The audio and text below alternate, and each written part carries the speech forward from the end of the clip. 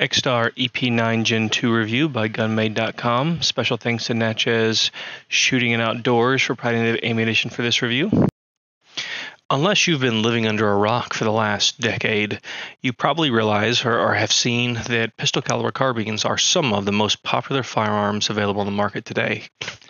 Extar entered this market in 2018 with their EP9 series of pistols and really set themselves apart for a couple of different reasons. Probably first and foremost is to get noticed. Sometimes you get to have the best price, and Extar definitely comes in with a price point that catches people's attention. After that, when you think about the Extar, it's the way that it's made, right? It's a polymer PCC, and it feels different than a lot of the other PCCs out there, and that's going to be important when you're trying to set yourself apart from other PCCs in the market. One thing you'll notice with the Extar is it's an incredibly light pistol caliber carbine. Very, very handy. It fits really good in the hand. It fits really good when you're shooting it. It feels great. You'll see here with these pictures that I just had of the Gen 1 and the Gen 2 Extar that the pistols are really nice form factor. I really enjoyed the way both my Gen 1 and my Gen 2 have shot, and I really recommend, really for anybody who wants to get a PCC, that the Extar is a great place to start. Let's talk about some of the differences and features. The difference here between the Gen 1 and the Gen 2 is this blast director on the Gen 2. A lot of people like the way that looks over how the Gen 1 muzzle device looked. Anyone who's taken time to shoot an AR-15 will be pretty familiar with the controls on the Extar. The safety selector is the same or very similar. The bolt release is very similar. And the manual of arms is just a very similar between the two firearms.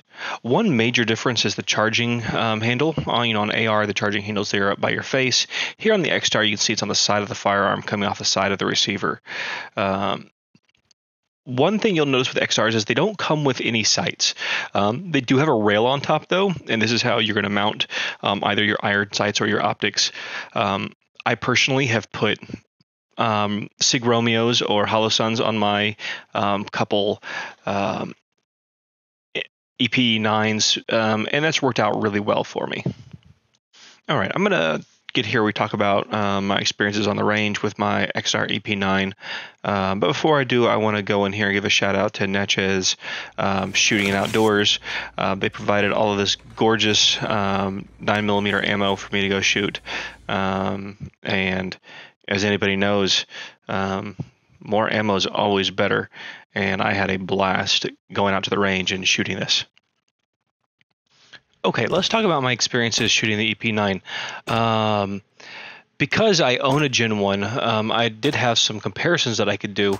And one thing I will say immediately is shooting it without a pistol brace. The Gen 1 came with a pistol brace, but because of the goings on with the federal government and the ATF, pistol braces were not being Extars were not being shipped with pistol braces, so when I got this Gen 2, it does not have a pistol brace.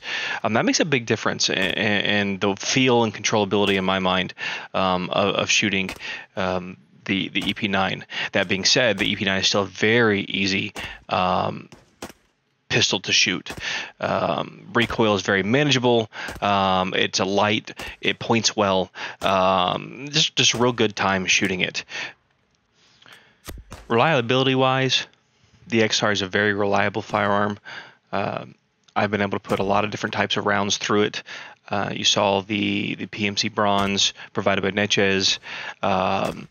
Ergonomically, the rifle or the pistol feels fantastic, guys. I really love the way it feels. I had a friend who had never shot a PCC before, and he compared it to my Strybog. And he said if the Strybog's an AK, then the Extar EP9's an AR. Just the way it compares. Customization, you can definitely do a lot of customizable things with this firearm. You can add optics, you can change the handguard, you can change the magazines. There's definitely some aftermarket support out there. You can change the pistol grip. There's a lot of stuff that you can do with your EP9. Let's talk about accuracy. This is my best 5-shot group that I had on my most recent range trip. I think this was a shot at 15 yards. I prefer, to be honest, shooting steels. It's a lot more fun to me most of the time. But I figured that putting some shots on paper also is definitely important. And so you'll see here my overall target after I don't know how many shots. But the Extar punches paper, and it punches paper well. And it punches paper well with lots of different types of ammunition, be it full metal jacket or hollow points. I've put several different types of hollow points through and never have had an issue with the EP9. So tying it all together, the EP9 is just a fantastic pistol caliber carbine.